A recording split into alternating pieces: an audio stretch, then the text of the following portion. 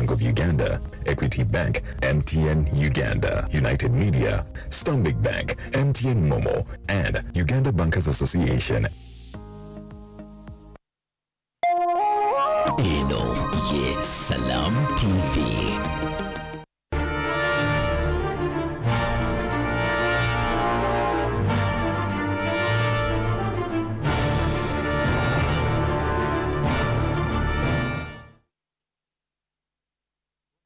Webalire ddala yonna mukwano gwange gy'oli gy'osinzira okulabika nti otulaba ku Salamu TV. Nyongedde okulabika nti nkulamusaako ekiramuso okuva eno gye ndi. Assalamu alaikum wa rahmatullahi wa barakatuh. Twebaza Allah ekitiibwa ayongedde okulabika nti atuwadde ekyengera ky'obulamu okubanga mukwano gwange tukyasobola okubanga tuwuliziganya. Yenze Ssonko Musa program ag'omunda mukwano gwange yongedde okulabika nti egube bumale ate twongera okubanga tutambula ffenna awo ku nguudo ezingira ezifuluma Kampala nga otaddeko Salamu TV webali nnyo baliri ddala. Nakugamba nti okuva ku lunaku olw'Emmande paka ku lunaku lubeera Lwakuna ssaawa zibeera 2 wakati nga adhaani ekitiibwa ewedde paka ku ssaawa zibeera 3. Mukwano gwange webali nnyo baliri ddala wetuviiriddeko awo bannaffe babadde bali muna wakati mu kwongera okulabika nti batubulira era ntegezeddwako nti ambasada wa Uganda Saudi Arabia y'omu ku bagenyi abakulu agenda okulabika nti ddala kituufu akyalira ku bannayuganda mu kiro kino nga bonna bali mu tenti y'emu. Oba kitegeeza okuba nti ng'oggyeko ebibiina ebyenjawulo nti Weri Travel, Tawakalu Travel, Mulutazamu, Mozart and others, byonna ebibiina ebyo nga biri wamu byonna babira mu tenti egyo emuna nga tewaliibwe gamba nti ABCD. So ambasada agenda kulabika nti abakyalirako abeeko ensonga ez'enjawulo n'ebyasobola okulabika nti abasibirira bannayuganda abo Allah ekitiibwa byalonze ogenda okukola hijja omwaka guno 2024 erigwa mulungi atwawa ku Salamu TV. Katikiriza program ag'omunda twongera okubanga tutambulira ddala. Njagala kukutwala mu kyafayo ky'olunaku luno olwaleero leero ng'ennaku z'omwezi 29 omwezi ogw'omukaaga nkuddizayo ddala mu mwaka gwa 2023. Mu mwaka gwa 2023 amawulire gayongera okulabika nti mukwano gwange gajja nga si malungi gatya nti eggwanga erya America eggwanga erya Bungereza baali bamaze okwongera okulabika nti bakumyemu bannansi b'eggwanga erya Bungereza, bannansi b'eggwanga erya America, bannansi b'eggwanga erya Iraq omuliro kiki ng'abasajja abamanyiddwa ng'Abamerika n'Abangereza nga bagamba waliwo amawulire agayongera okulabika nti gajja nga gategeeza nti Saddam Hussein eyali president w'eggwanga erya Iraq ayina omukka ogw'obuto, weapon of mass destruction. Kino kyaleetawo obunkenke naddala mu bannansi b'eggwanga erya Bungereza. Amule gayongera okulabika nti mukwano gwange gajja nga gategeeza nti Bungereza erina enteekateeka okwogera okulabika nti erumba eggwanga erya Iraq mu mwaka gwa 2023. Era amawulire getongera okubanga tufuna omulungi atulaba ku Salamu TV bino gye byali wali toliiyo laba etongera okulabika nga tubikugirayo osobola okulabika nti obitegeera. Prime Minister w'eggwanga erya Bungereza mu biseera ebyo yatandika okulabika nga fulumya statement egamba nti abange mu kulumba eggwanga erya Iraq waliwo amawulire agaali gongedde okulabika nti gafulumye nga si malungi.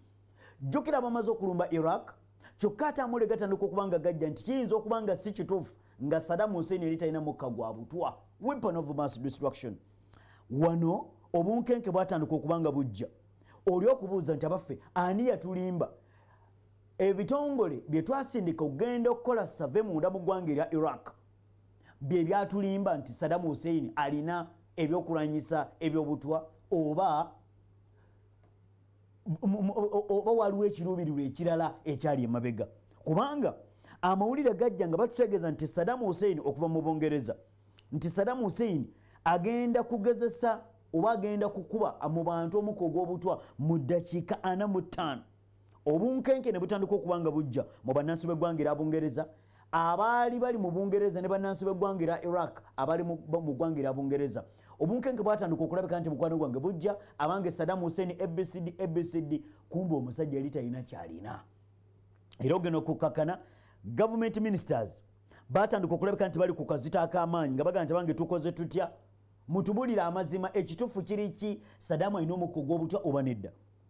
Governor Minister avunanyizibwa ku nkolagana n'amawanga amalala w'eggwanga erya Bungereza Foreign Minister batandika okulabika nti komite evega nti tukoze tutya abantu twetaaga okuba nga tubabuulira Saddam Hussein ayimiridde atya.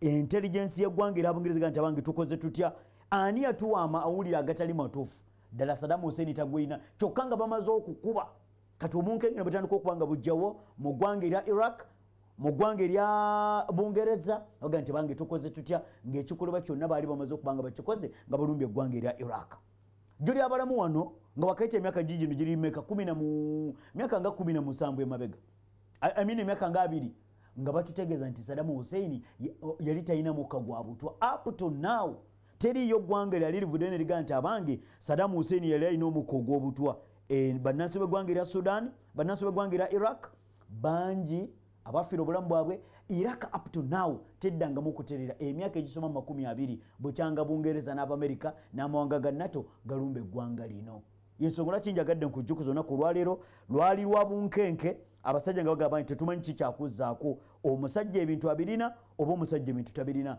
omukka ogw'obutwa ne gye buli kati tebafulumyangayo information yonna yensonga lwaki njagadde tutandikire eyo erigwe mulungi atulaba ku Salamu TV Kristian kujjeyo twongera okuba nga tugaziwa twetaaga kuba nga tutegeera ensi yonna naddala amawanga g'abasiraamu bali mu kwekalakaasa bali mu kulaga obutali bumativu bwabwe olw'ekigenda mu maaso munda mu ggwanga erya Sweden olunaku lwabadde lwajjo nakuwadde amawulire nga nkutegeeza nti mu ggwanga erya Sweden ery'abavubuka kati getwongera okuba nga tufuna gategeeza nti bannansi b'eggwanga erya Iraq babiri bano bwe balina obutakkaanya nga baga nti Qur'ani ebamazeeko emirembe gyabwe waliwo emirembe gyetabawa ngenda kubanga mbikubuulira wano kati kino kikumyemu omuliro amawanga g'abasiraamu okwetoloola ensi yonna okusindika message enkambwe eri eggwanga erya Sweden mu bigenda mu maaso n'okuba nga bikolebwa ebitali birungi Qur'ani yayokeddwa oli yakuddemu empapula zaabadde nnya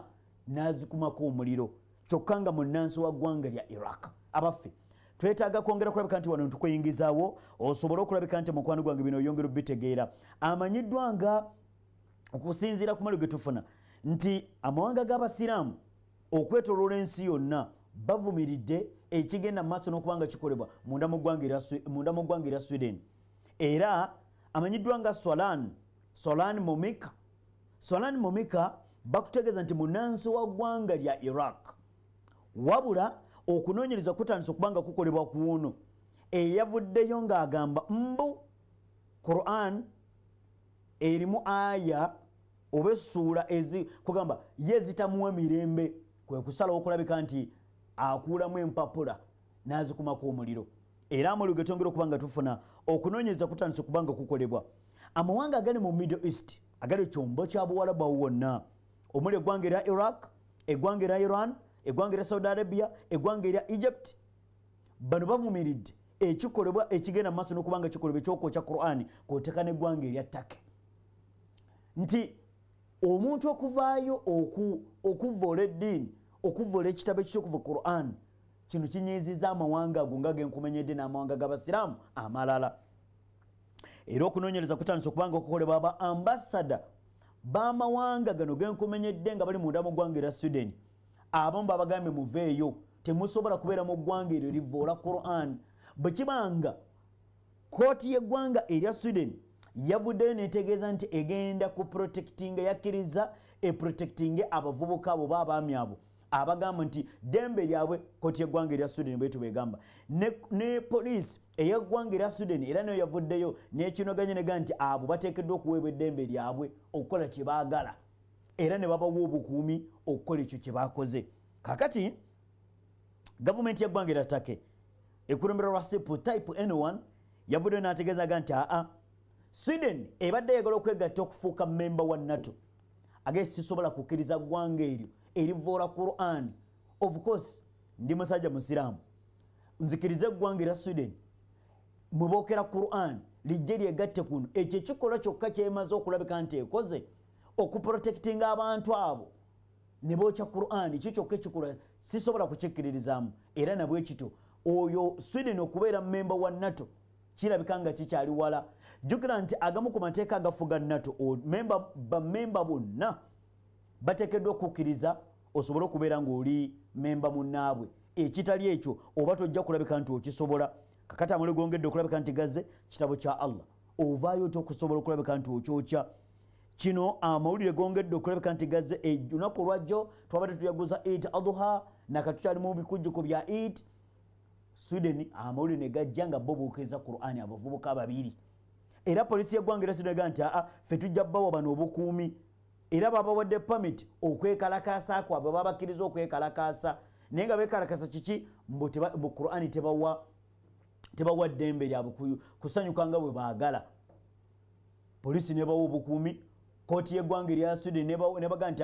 ffe tubakkiriza beekalakase mu ngeri gye baagala okwekalakaasaamu kati bo engeri gye baagala okwekalakaasaamu yeeyo yakwokya Qur'an kakati no munnange ambasada w'eggwanga erya Morocco bamutumiza bamugenda nti komawo ambasada w'eggwanga erya Morocco bamugenda nti komawo mu kibuga Rabat osobola okulabika nti obeera wano obulinsi gwe tusobola kubeera mu ggwanga lirimu kwokya Qur'an tetusobola kulabika nga tukukkiriza okwo kusosonkereza even Vladimir Putin president w'eggwanga erya Russia olunaku naye olwaleero avudde n'avumirira ekyo ekigenda maaso n'okuba nga kikolebwa munda mu ggwanga lino erya Sweden. Saudi Arabia of course akakadde kamu emitwalo 8 ak'abantu bavumiridde n'okwekalakasa n'okulaga obutali okunyolwa nti eggwanga erya Sweden livaayo litya ne likkiriza abantu okulabika nti ddala kituufu bavayo kwokya Qur'an erigwe omulungi atulaba ku Salamu TV. So amawanga ag'abasiraamu agasinga obungi munnange gavumiridde ekyo ensonga lwaki njagadde ati sinakyo osobola okulabika nti okitegeera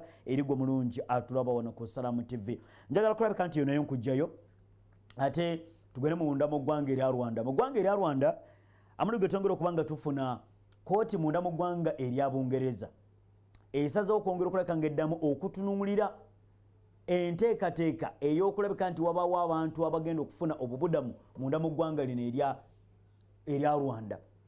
Gye buvuddeko eggwanga erya Bungereza basayininga memorandum of understanding n'eggwanga erya Rwanda ng'abantu bano abadde bayingira munda mu ggwanga erya Bungereza nga tebalina bipapula biboogerako kuyingira babatwale munda mu ggwanga erya Rwanda gye babafuna obubudamu nga eggwanga erya Bungereza ligamba nti abantu bayitiridde okumala gayingira Bungereza nga tebalina biwandiiko biboogerako.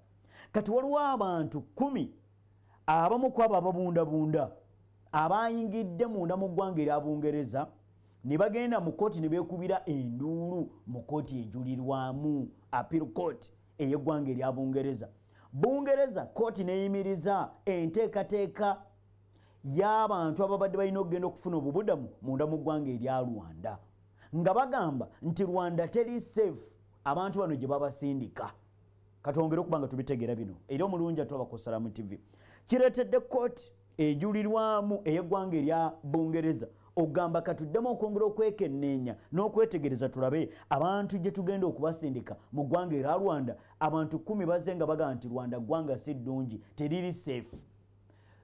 Katikkiro w'eggwanga erya Bungereza Rishi Sunak avuddeyo n'ategeeza naga nti kooti ejulirwamu tuteekeddwa okulabika nga naffe tetukkiriza kooti kyegenda kugamba. High Court twali twasalawo dda abantu bagende munda mu ggwanga erya Rwanda gye bafuna obubudamu era ng'eggwanga erya Rwanda limu ku mawanga ku ssemazenga wa Africa eggwanga eriri safe.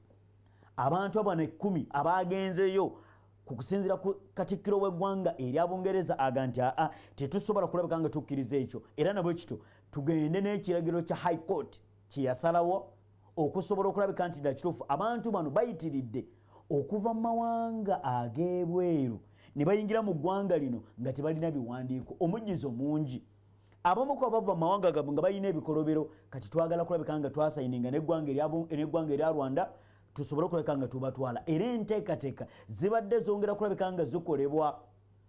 Bano batandika okulabika nga balinnya ennyonyi bave munda mu ggwanga erya Bungereza bagende bafune obubudamu munda mu ggwanga erya Rwanda era nga Rwanda egamba ffe tuli beetefutefu okubaaniriza. Gavumenti y'eggwanga erya Rwanda evudde neetegeeza nega nti okay kale ffe tuli safe.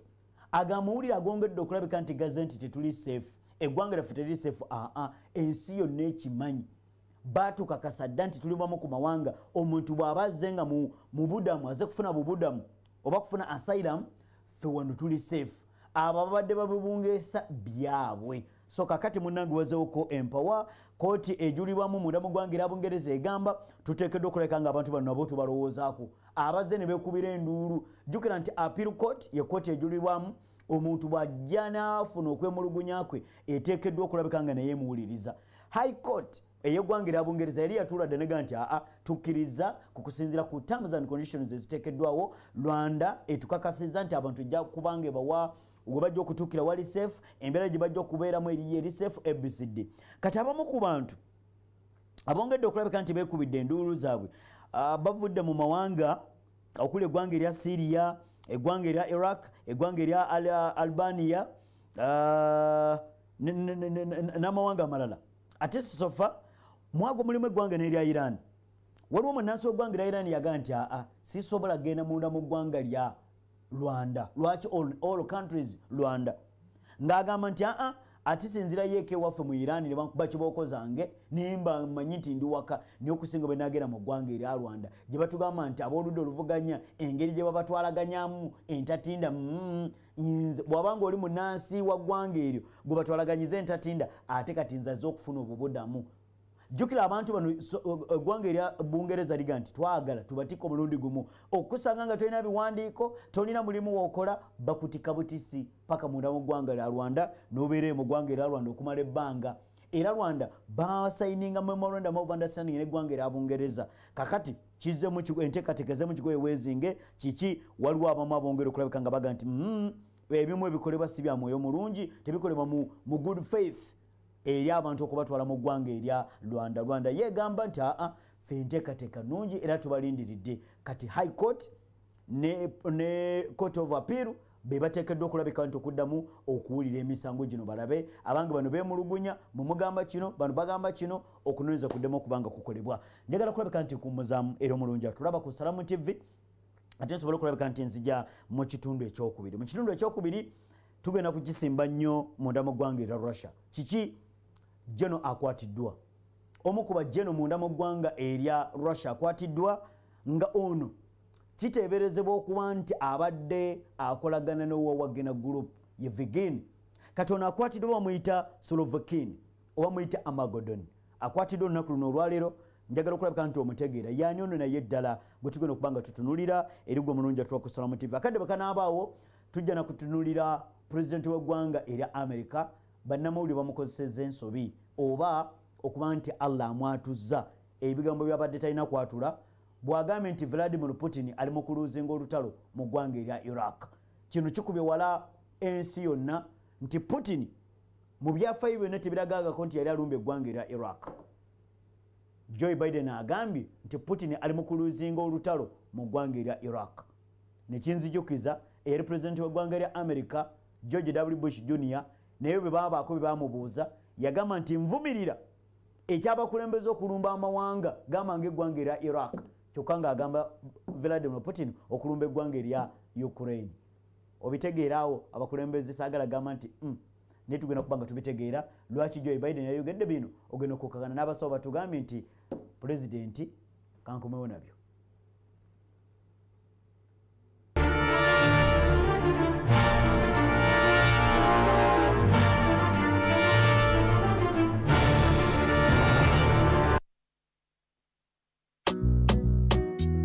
Yo jolese si yange irisiti tompa birara irisiti ojja kumpa irisiti tompa birara irisiti ojja tompa birala mpa irisiti yange kyekyo kakasa nti ofuna irisiti yo kubanga etiketi kw'onoowangulira ebirabo ssemalabo omuli zipikipiki laptops zifridge ne safari y'abagalana ababiri okulambulako mu Uganda ku bwereere. Irisiti yo gikuba ekifaananyi okiteeka ku URL website oba ku mobile app ofuuka obukuba nnamukisa gy'okoma okuteekayo irisiti ennyingi n'emikisa gye gy'okuwangula gye gikoma okweyongera. Ebisingawo bisange ku mikutu gyaffe egy'oku mutimbagano. Uganda Revenue Authority, developing Uganda together.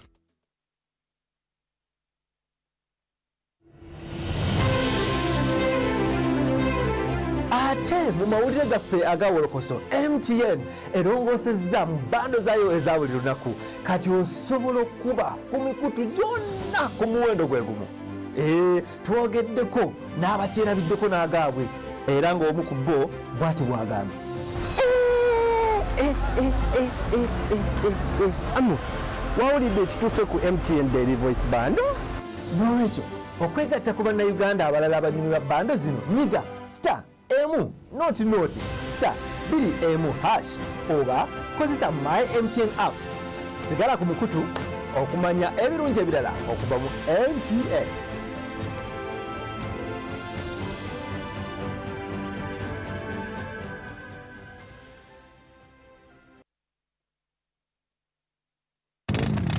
Hey, wanna race?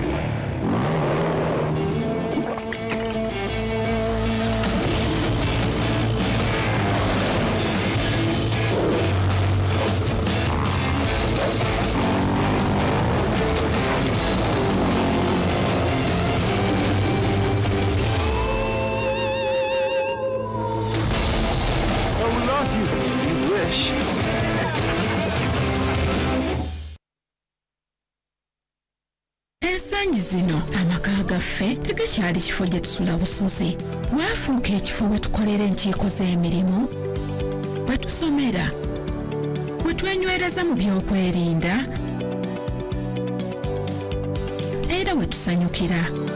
Ebintu bino byonna okutambula obulungi weetaaga intaneti eyasigika. Weefunire router ya MTN Wakanet esobola okuyungako ebyuma 32 ofune bando ya GB 4 ez'obwereere ku mitwalo 14,900 zokka. Obagula MTN Wakanet MiFi ku mitwalo 7.5 zokka ofune bando ya GB 15 ey'obwereere onyumirwa omutimbagano gwa intaneti. Genda ku maduuka ga MTN ogule MTN Wakanet MiFi oba router onyumirwe intaneti ekola ebyewuunyisa.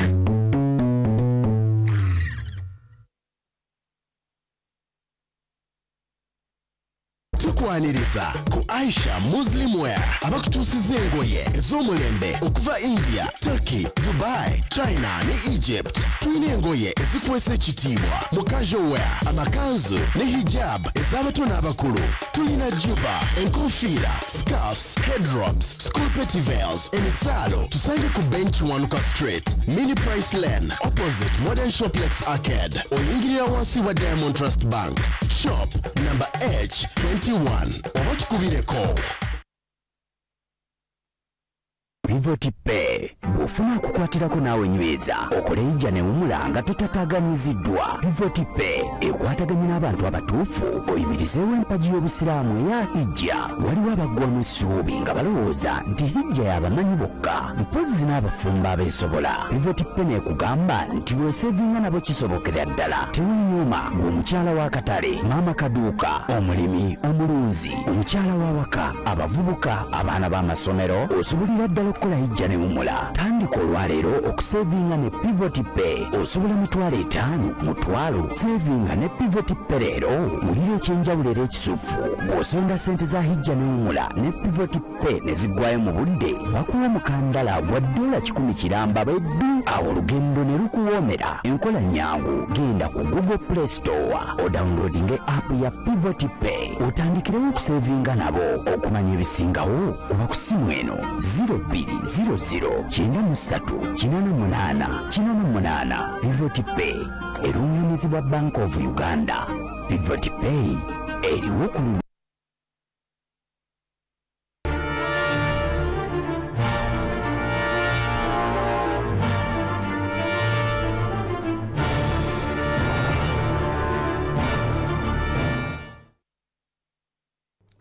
webale nnyo webulire ddala kukkiriza kuba nti tuli ffenna oli ku Salamu TV mukwano gwe programu ag'omunda wonna wuli awosinzira okulabika nti otumbudde.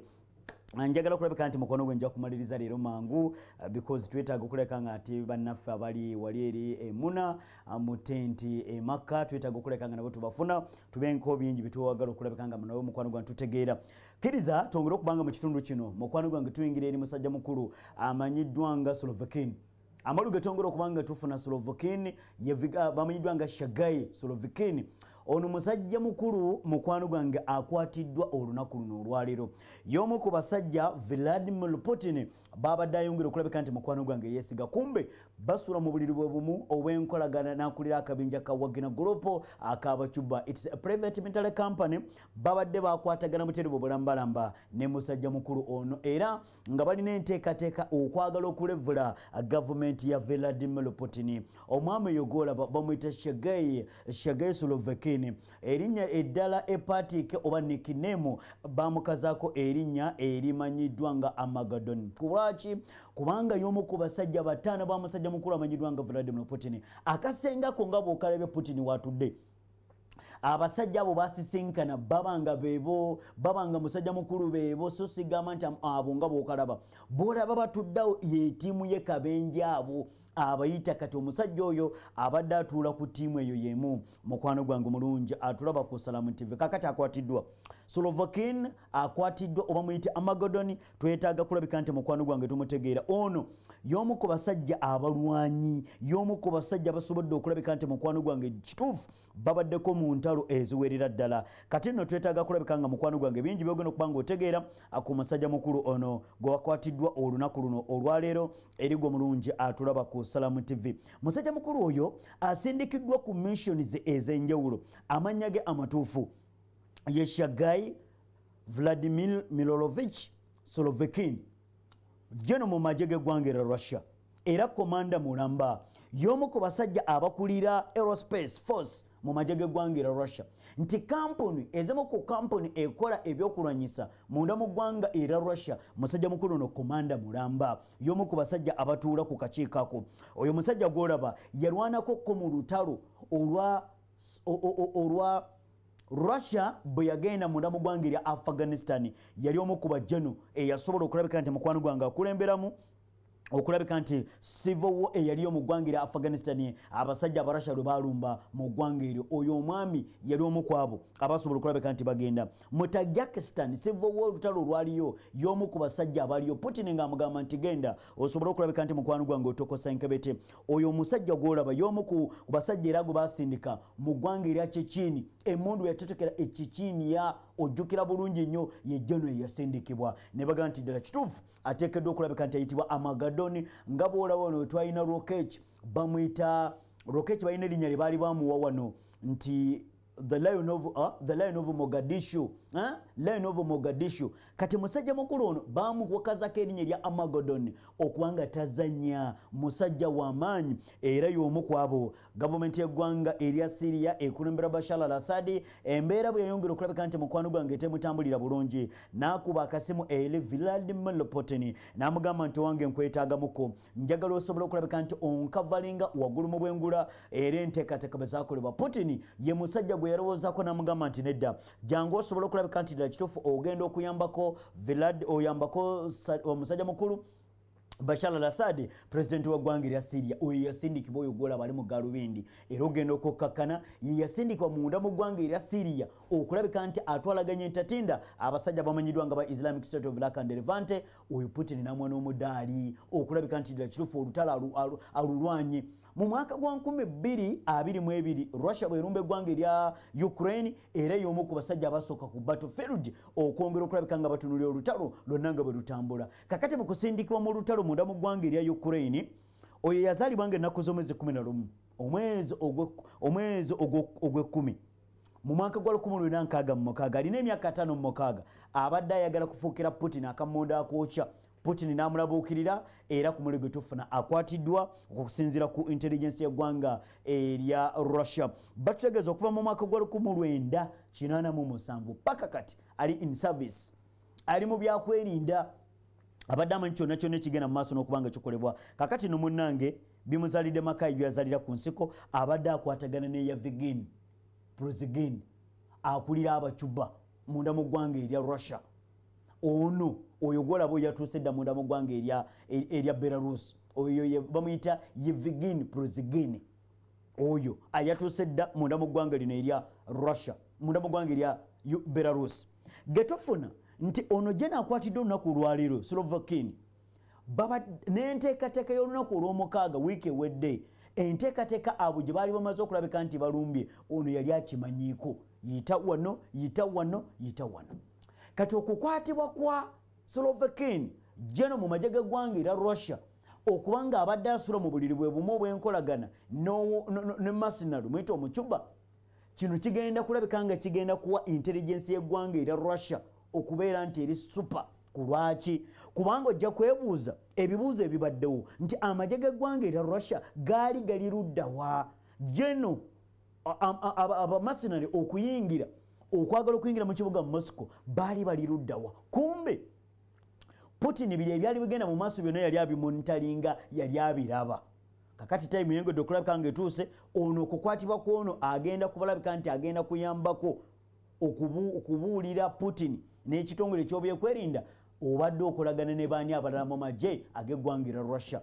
Babadde baagala kulabika nti bavuunika gavumenti ya Vladimir Putin naye nga bamuli munda awo, bamuli munda bajjeno. Kakati time yatuuse, ekintu ne kyabika. Kati jeno akwatiddwa era amawulire gongedde okulabika nti gazze okuva mu mawanga ag'enjawulo. Batandise okutula kye baga nti ono okulabika nti abadde akwatiddwa. Abamu ku Amerika bagambye nti babadde bajja balaba jeno nga ine enkwataganamu gyakwataganamu ne Yevgeny Prigozhin naye nga tebasuubira nti asobola okulabika nti wabawo enkolagana ey'omunda okusobola okulabika nti alya mu Vladimir Putin olukwe. Kakati no munnange biibyo byongedde okulabika nti bizze. Mbadde ndaba kyansala bw'eggwanga erya Bugiriman Scrolls nga naye aganaga nti kino kiyinza okuba nga kiyinza okukkakanya Vladimir Putin abaffe. Wabaddewo enteekateeka eyinza okulabika nti Putin ono yalumba ggwanga lya Ukraine ate nga ewaka wo kennyini ekintu kigenda kumulya. Mu baana bennyini bajjeno babadde asasula ssente ABCD okwagala okulabika nti bamulevula. Kakati no munnange biibyo bizze. Chancellor w'eggwanga erya Germany agamba nti Abacuba bano ababadde baagala okulumba eggwanga erya Ukraine erya Russia ekintu ne kigaana abaffe. Kino kiyinza okuba nga waliwo ekitatambula bulungi mu magye g'eggwanga erya Russia, kubanga Yevgeny Prigozhin yavaayo n'ategeeza nti defense minister w'eggwanga erya Russia si mutuufu. Vladimir Putin mwaba akyagala okufuga eggwanga erya Russia ateekeddwa okumukyusa. Kati laba omu ku bajjeno Slovakian okukwatibwa kikutegeeza nti akasajja ka Putin kaba kongedde okulabika nti kategedde nti munda muko mubaddemu namujinga. Ono jeno gwabadde akuzizza, jeno abadde agogamba nti agende wano alumbe ABCD nga bamuwa ssente mpitirivu, babadde balina kibongero okulabika nti babala. Kakati bamunywezezza okunoonyereza kutandisa okubanga kukolebwa nti ono ayinza kuba kiruubirirwa kibadde kyekirala. Jjukira nti abamu ku Bacuba ababadde bakola emirimu gyabwe munda mu ggwanga erya Russia nga bali mu wansi wa Wagner Group, abamu beegasse dda kati kujjera eggwanga erya Russia bagamba ffe tuliredde okukola ne Putin. Kakati tubinirira tulabe jeno ky'omulala ayinza okulabika nti ayinza okukwatibwa. Embeera kati bwetu betandise okulabika nti etambula munda mu ggwanga lino erya Russia. Ebintu si byangu. Putin kati afuuse Putin eyabadde ayagala okulabika nti amwekyusiza mu kitenga embazzi. Putin yamulabuukiridde n'amunywa olunaku luno olwaleero atemeza mabega wa mitayimbwa. Naye jeno gwe nkugamba omutegedde alwanye ku ntalo, amanyi kye kitegeeza ekimanyi kiyitibwa entalo.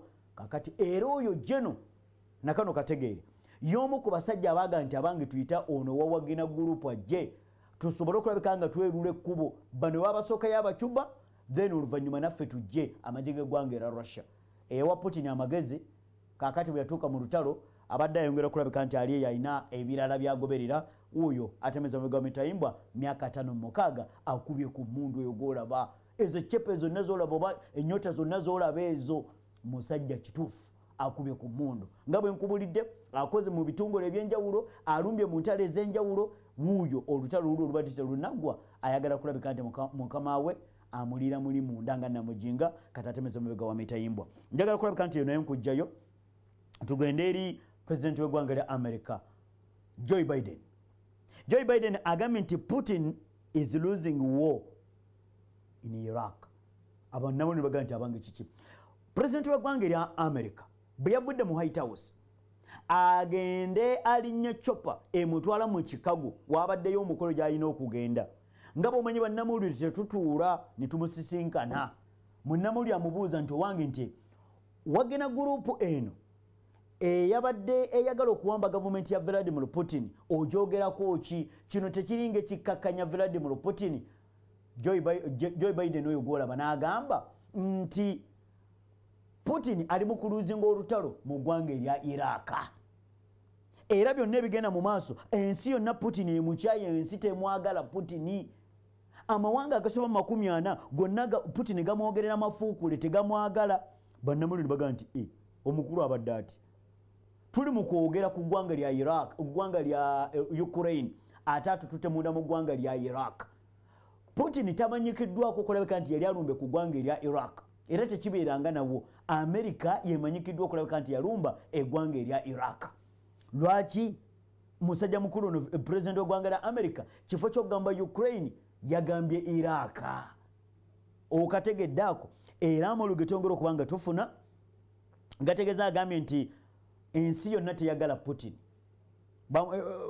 bamukyawa olw'okulumba eggwanga erya Iraq okitegedde kakati abamu ku ba analyst ne batandika otunoga nti yabadde ategeeza ggwanga lya Vietnam yabadde ategeeza ggwanga lya Iraq yabadde ategeeza kiki kyeyabadde agamba kubanga omurusha tumumanyi tabeerangako mu ggwanga lya Iraq kino omulungi atulaba ku Salamu TV omusajja ogamba nti atandise okuluzinga mu ggwanga erya Iraq kyatabudde ebintu byonna era abamu ku mawanga ne gaga nti abange tukoze tutya kubanga bwe tutunuulira amawanga ga NATO n'amawanga ga lukalu lwa Bulaaya Japan, South Korea, Australia, New Zealand bonna abo bwe tubatunuulidde tisigamba nti omurusha yali abalumbye omulungi atwala ku Salamu TV olutalo katulongedde okulabika nti n'abakulembeze lubatabudde president w'eggwanga lya Amerika yina emyaka 8 ali mu kaseera kakuulwa eggulu kati ekifo ky'okugamba eggwanga erya Ukraine yagamba eggwanga lya Iraq ekyo kiba kimaze omukuba jukira ali mu nteekateeka y'okulabika nti addamu okuvuganya ku ntebe y'obukulembeze bw'eggwanga lya Amerika kati ebintu atandise obigattagatta atandise obitabula atandise obitabula Putin atandise omukozesa ensobi negye buvuddeko eyali president w'eggwanga lya Amerika George W. Bush Jr.